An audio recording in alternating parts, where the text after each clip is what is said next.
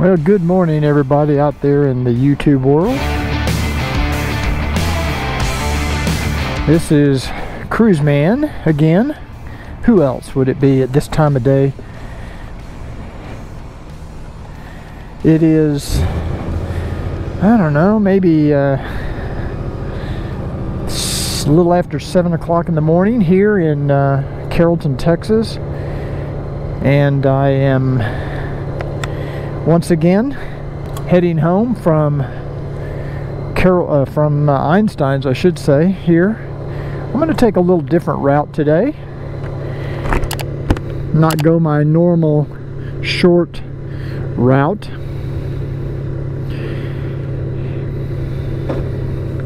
Show you a little bit different way home. It's a little longer, but so what? I start my morning ride from my house when it's dark out. It's this morning it was about maybe a little bit before 5 a.m. when I left the house. They open up here at Einstein's at 5 a.m.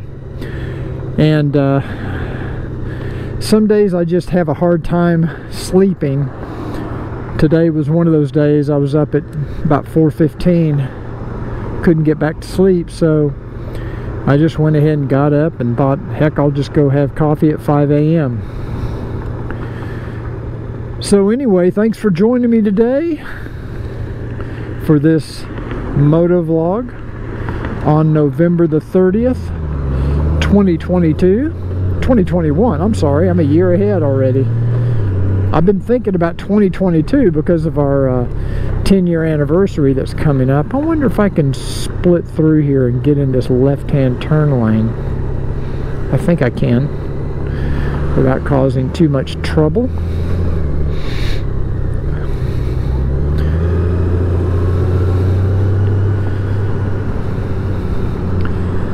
So I wanted to give you a quick update on a mistake that I made recently in my most recent Crown and Comments video, where I was talking about the 2021, boy, I've got my years all mixed up today, where I was talking about the 2022 Honda Goldwing. I mentioned that I really liked the color, talking about that new blue color, that ultra, I think they call it ultra metallic blue. I'm not sure if that's the name, but I think that's the name.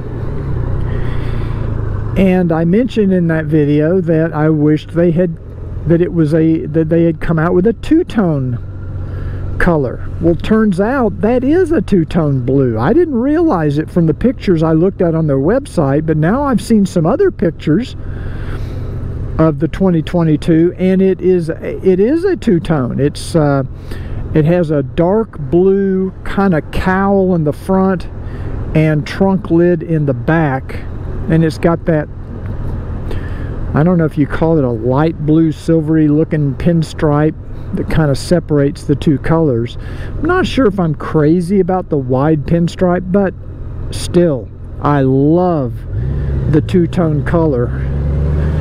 And it looks to me like a dark blue and then this ultra metallic, and I believe the ultra metallic blue is the exact same blue that I had on my 2012 Goldwing, which I really liked. I really love that color of blue. It's just a very vibrant, pretty, bright color, and so I don't know, it's pretty tempting. That that new 2022 blue is pretty damn tempting with the bigger trunk. The only downside is I'd have to go through and re-add all the accessories and all the things to bring it up to where I've got this Goldwing, because I've put a lot of time and effort and money into this particular bike to get it to where I want it. It's about 53 degrees this morning. It's cool, but not bad. It's comfortable. There's no wind, so you know, without the wind, it's really not bad. It's a pretty comfortable morning. And we're heading kind of north right now. I'm going to go all the way up to a street called Parker here in Carrollton. I'm kind of on the border here between Carrollton and Plano. I'm not even sure which town I'm in half the time, but it's probably still in Carrollton, I think. And I'm taking Midway all the way up to Parker, and then I will head back west, and that will get me back to my place. A little bit different route, a little bit longer, but not a big deal. Just kind of nice to change it up a little bit. I know that you guys probably get sick and tired of seeing the same scenery. Not that there's anything exciting on this route, but at least it's not the exact same stuff you're used to seeing. So many of you have asked me about my winter riding gear, and yes, I know my TPMS light is on. It's very cold out. The bike was sitting outside, and my tire pressure did drop while the bike sat out at Einstein's. Looks like I'm down to 38 on my rear tire, so I will have to put a little air in there when I get back home. Some of you have been asking about my winter riding gear. What do I wear when the weather gets colder? Well, first of all, there are probably many other motovloggers out there much more qualified to talk about cold weather gear than I am, because it doesn't get that cold here for very long, and I don't ride when it's below, say, 40 degrees. That's about my limit. And honestly, if it's below 45, I don't ride very often. Sometimes I'll ride when it's 40, but not, you know, some of you guys are hardcore, and you ride down in the 30s and the 20s, and I'm just not. You know, it doesn't get that cold here, first of all, for very long. We'll get into the 20s, but it usually lasts a day or two. And like today, it's going to actually get up to 80 degrees today, here at the very end of November. Can you believe that? It was 75 yesterday. Just beautiful weather. Now, we're going to get it. You know, the cold weather will come. You know, we had that big hard freeze last year.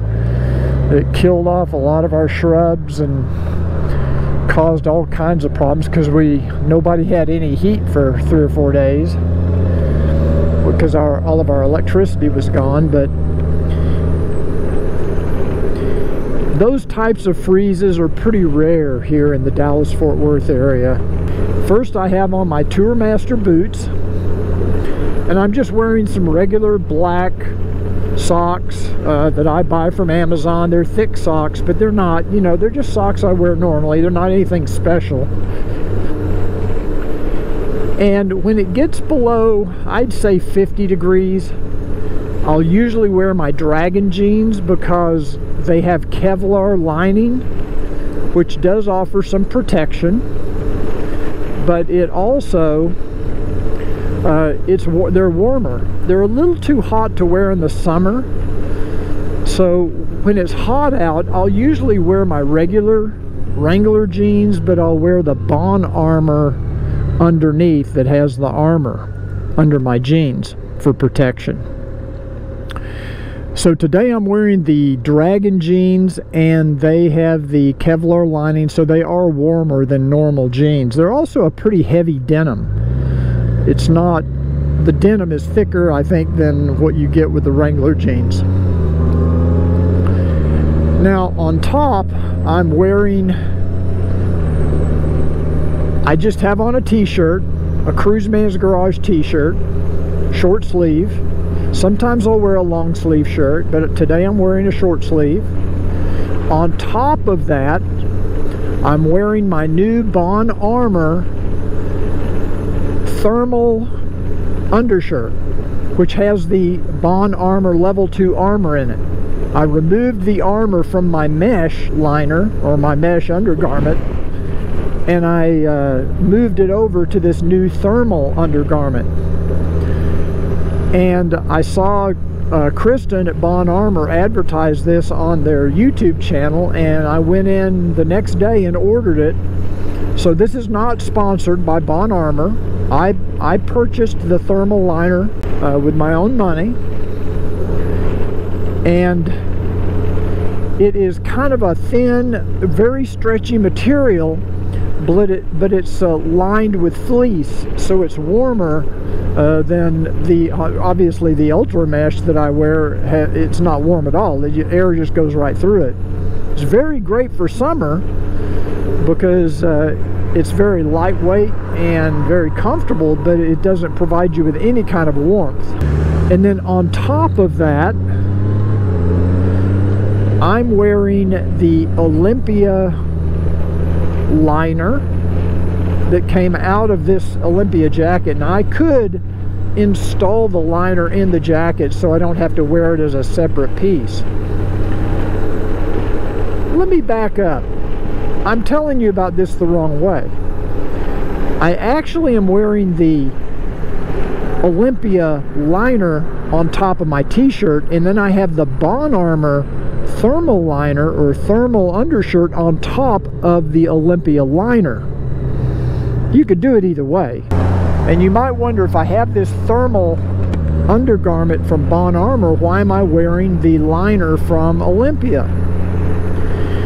Okay, it's because the thermal liner from Bon Armour, while it does provide warmth, it doesn't do anything to block the wind. The Olympia is not only waterproof, but it kind of blocks the wind, the cold wind from coming through. And this is a mesh jacket, so air goes right through this jacket. If I had a textile jacket that was not mesh, or a leather jacket, I would not need the Olympia liner, because that would be blocking the wind. I have a mesh jacket. I have to have something that kind of blocks that wind.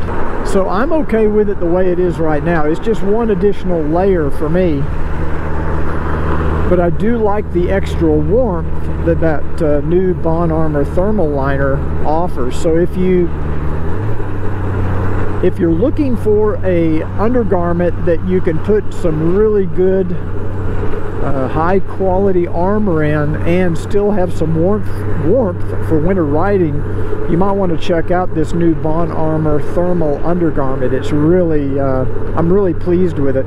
I also have this neck gaiter, which comes from my Teespring site. This is has my Cruiseman's logo on it, on this neck gaiter, and it does block the wind. It has some it has a material that's kind of a wind blocking material, so it kind of keeps the cold air off my neck. And then of course I have my LD Comfort helmet liner, and then my helmet, and that's pretty much it. Now on my hands, today, when it's this cold, I'll wear my Olympia, these are Olympia gloves, and they are fleece line. I guess they're fleece line. They're kind of a leather, combination leather and textile glove.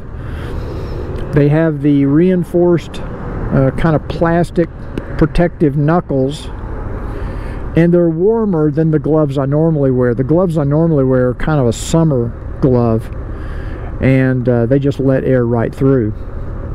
And of course I got my heated grips, my heated seat going, so I'm comfortable right now. I could go probably I could go all day at 50 degrees with no wind, and I could go 45 degrees with no wind.